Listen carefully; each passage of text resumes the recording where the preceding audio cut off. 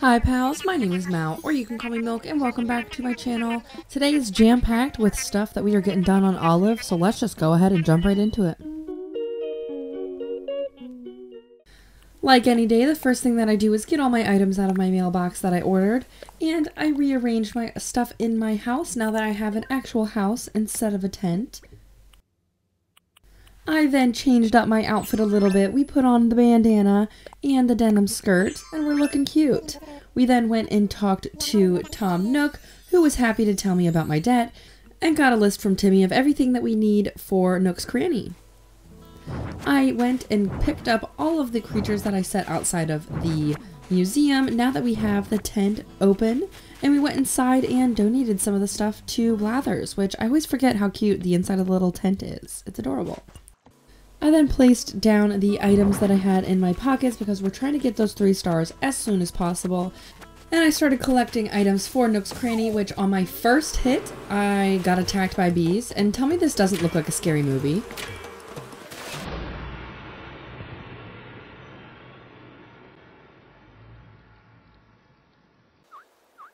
Terrifying.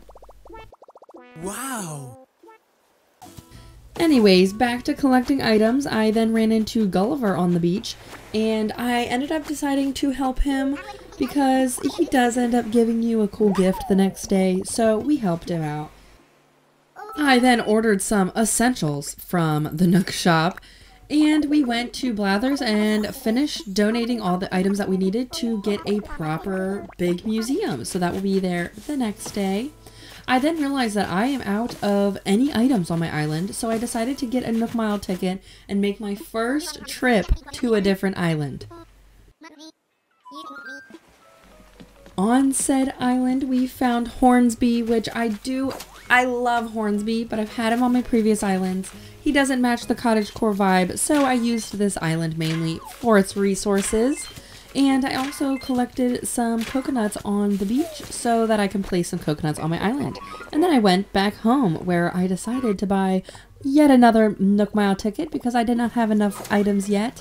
And we found this lovely pink little lady, Peaches. She's so cute, but again, doesn't match the vibe, so we used the items and left.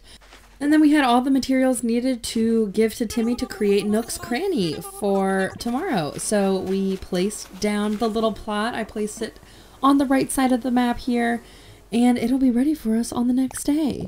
I then changed my wallpaper and reorganized my house a little bit to decorate it up. And then I placed some of those coconuts on the beach. On the next day, we finally have Tom telling us that Nook's Cranny is up and ready and we can celebrate it, and then he gets a very strange, mysterious call. I then see that the museum is now boarded up and ready to be new and huge tomorrow, and I also noticed that my villagers have actual homes now, so we checked those out to see what they looked like. Don't match the vibe, but that's alright, they're going to be leaving anyways. We then went into Nook's Cranny and checked out a mysterious little lady that came in and we were kind of rude to.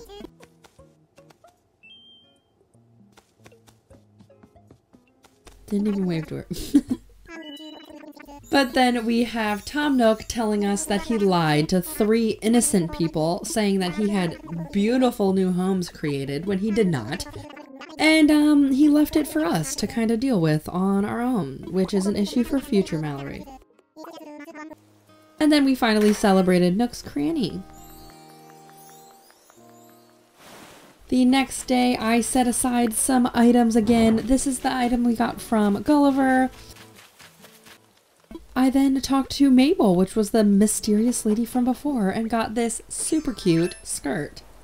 I then placed all 3 plots that Daaannnggg is harassing me into doing. I just came to this island, and I'm apparently a contractor now, I guess. And I placed all the needed items down. It was now finally time to craft and place a bridge, which I placed on the little pathway to Nook's so that I didn't have to use my big ass stick to get over there, and was taught some reactions from my villagers. I then went to another island and met Weber, which I actually think fits my cottagecore theme perfectly, so we decided to invite him over. on the next day, we had Harvey on our island. As I was doing some decorating, I noticed that all of the plots were sold because I skipped a couple days. So we checked them out. We have Weber, of course, who we invited ourselves. Super cutie. I think he's going to stay on our island permanently. And then we also have Apple, which, sorry Apple, you are not staying. As well as Sandy, who also does not match the vibe.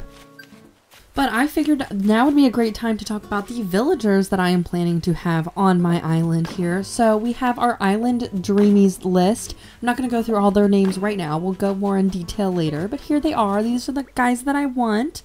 And then these are all of others is what I'm going to call them. These are ones that I could pass on but also could take. I'm not too picky on them, okay? And they can be replaced. Like Bill down here, I think I'm going to replace him with Weber, since we now have Weber that's basically Bill just in a more cottagecore color. So far, our olive villagers that we are keeping is Weber. I placed down some of the fences that Tom Nook gave us and decorated a little bit with some things that I bought from Nook's Cranny. I planted some trees and then moved on to the next day.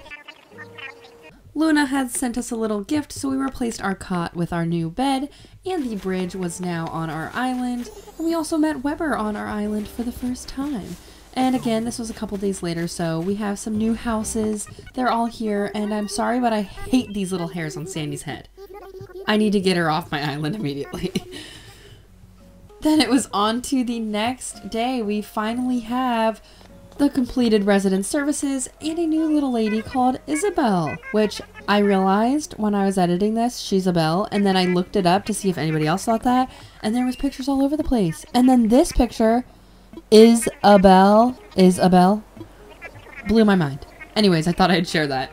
We then decided to celebrate Isabel's arrival and the new resident services building. Tom taught us how to customize items and had us customize this wooden wardrobe, so we decided to place it in our home, and we just took a look at what we have so far for our house because we're coming to a close of this video. I then decided to use this inspiration that I found on Pinterest here to create my own island flag. I wanted to make my own. I might put a border around this eventually because I didn't, but this is the last thing that we are doing for this video. I have been so inspired lately with Animal Crossing. I know it's really burnt out right now, and I went through a really burnt out spell where I just didn't even want to look at the game. But honestly, restarting and just having more ideas and more visions and just having a reason to sign on to the game again because I restarted and I need to get 3 stars.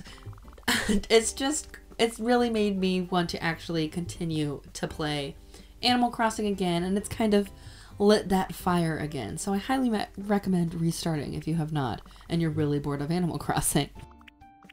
But I felt like these little mushrooms and flowers and the brown of the olive fit the cottagecore vibe perfectly, and this is the first flag that I've ever made, so it is not perfect, but I enjoyed the way it came out anyways. And I do, like I said, want to put a little border around it because, as you'll see in a minute, it needs to be more flag-like. It's very piece of paper-esque and not flag-like. But I just decided to name it Olive Flag, and we went to visit Isabel for the first time to have her change the flag, which absolutely blew her mind.